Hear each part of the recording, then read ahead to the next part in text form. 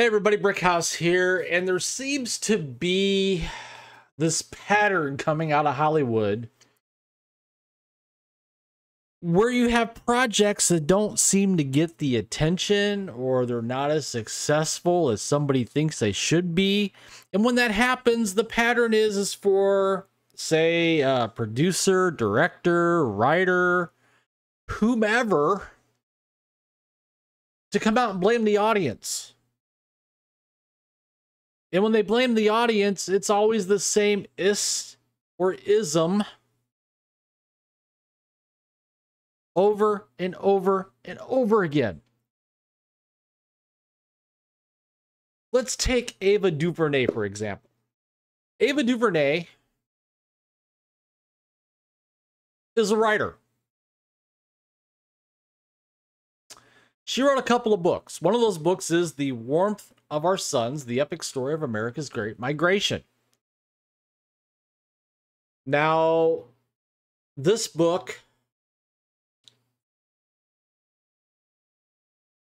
provides a historical examination of three popular routes taken by Black Americans in immigrating north from the southern United States between 1950 and 1970.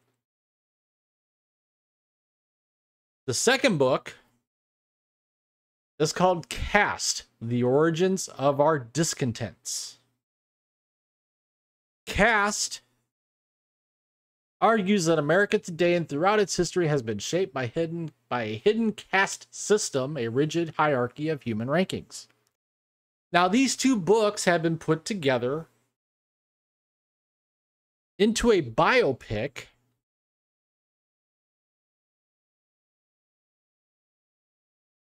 called Origin. And this is where it gets spicy. Ava DuVernay says racism and sexism to blame her audiences for being more excited about Oppenheimer than her Isabel Wilkerson biopic Origin. According to director Ava DuVernay, the lack of interest in her upcoming Isabel Wilkerson biopic Origin compared to the similarly structured Oppenheimer has nothing to do with the latter's historical importance and everything to do with the audience's own racist and sexist attitudes. This is a way, this is a perfect example of how not to win over an audience. Don't like my movie? You're racist. Don't like my movie? You're sexist. No, we just don't want to see your movie. It's not something that has caught our attention or caught our eye, and something we want to see. How is that so hard to understand?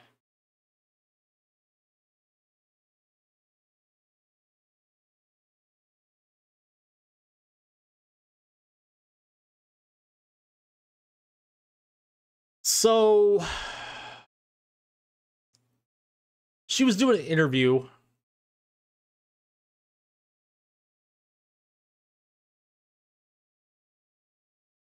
And I'm not sure who this interview is with.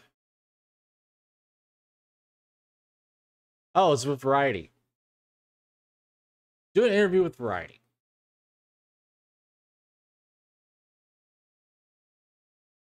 And she was explaining the film. It has biographical elements, so in some ways it's a biopic. In some ways it's docudrama. In some ways it's just a straight up adaptation of these really beautiful and tragic moments in history. The goal was to try to stitch together a tapestry. Tapestries. We need the tapestries to create a quilt. That's how I think of it. And allow myself to color outside the lines of what I've been told. Just to throw all that out and tell the story from my gut. And it came from reading this book. So the film tries to align both stories. Caste and The Warmth of Our Sons. Personal trauma and our cultural trauma. And understand that the only way to solve or heal any of it is to walk through it. And the film tries to walk people through both. Following further discussions regarding her time working on the film, DuVernay was eventually pressed by Jackson. What does it take to get the audience to watch a movie like Origin? Here we go, people. Get your popcorn ready. Because midway through, I realized this is a process film. The reporter elaborated on her initial question. A movie about someone making something. I just had a conversation about, she said, which I loved. And I was frustrated because it feels when there's a process films about women and people of color, people are not as intrigued. I don't know that this is a fair question to ask you, but I am curious what you make of the way to get the audience in the door, because it is complicated when asking people to watch material that is challenging. In turn, DuVernay unsurprisingly blamed the audience, or blamed the existence of this challenge on the inherent racism and sexism of general audiences. There it is. The director, you're right, the director affirmed in reply, it's challenging to watch a process film about a man making a bomb, Oppenheimer. He's a man who was trying to do something and couldn't quite describe it to anybody else, but he knew it. Isabel is a woman who knows something and can't quite describe it, but she knows it, and she's going to find it. You'll sit through 3 hours of his process.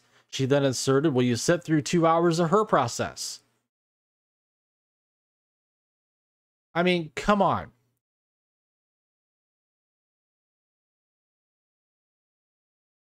How can we express the fact that because something is not as popular as something else, it has nothing to do with racism, sexism, every ist or ism in the book? Now, granted, her film will probably be up for an Oscar.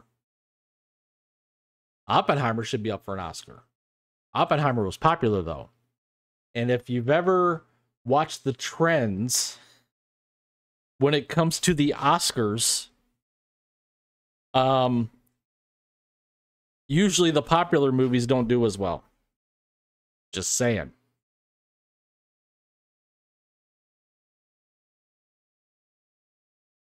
And, you know, all I can say is just stop. Stop already with blaming the audience because your movie isn't popular, because your movie isn't liked, because your movie, it may be a great movie, but it's not for everyone. Oppenheimer was a niche movie. It wasn't for everyone. But the word of mouth is what propelled Oppenheimer to where it's at today. Just like the word of mouth propelled, and this is a totally different genre, Barbie to where it's at today. Word of mouth. That's what gets people interested. I'll use One Piece as an example on Netflix. I had no idea what One Piece was. No idea. I didn't even know it was an anime. But I heard people talking about it. Because I heard people talking about it, I checked out the first episode of it. I liked it. Have I watched the rest of it? Not yet. I plan on it. Even though it's hard to plan on doing that when it's football season. That's how biopics like Oppenheimer, that's how biopics like Origin become popular. Word of mouth. It's not hard, folks. Miss DuVernay, it's not hard. So that's just my 2 cents. That's my opinion.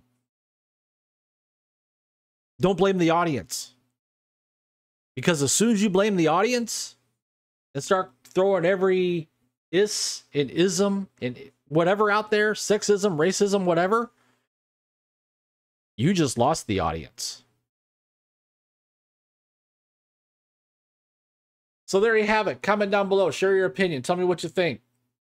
While you're at it, please take the time to smash that like button. Subscribe to the channel if you haven't already. Hit that notification bell to get notified when my content becomes available here on YouTube.